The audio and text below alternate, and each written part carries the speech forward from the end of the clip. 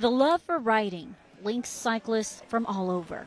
We all get together and everybody's friendly and everybody's happy to see each other and ride together. It's a bond Brandon Van Leuven has formed with others while cycling and turning many of his bike shop customers into friends.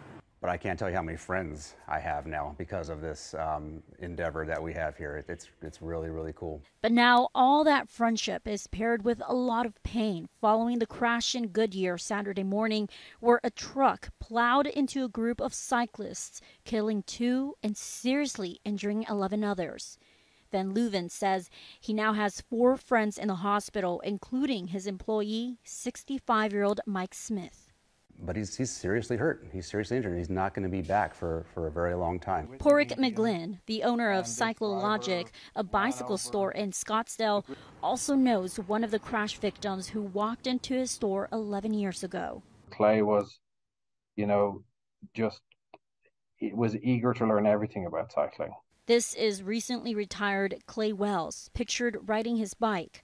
But now, McGlynn says his friend is laying in a hospital bed recovering from 2 surgeries performed in just 24 hours. He had surgeries to stabilize his cervical spine, and there's more surgeries scheduled to try and make sure that they triage each of his injuries in an order that, is going to ensure that, he has as little long-term damage as possible. These people's lives will never be the same again. Even the people that are going to come back to us and keep riding with us.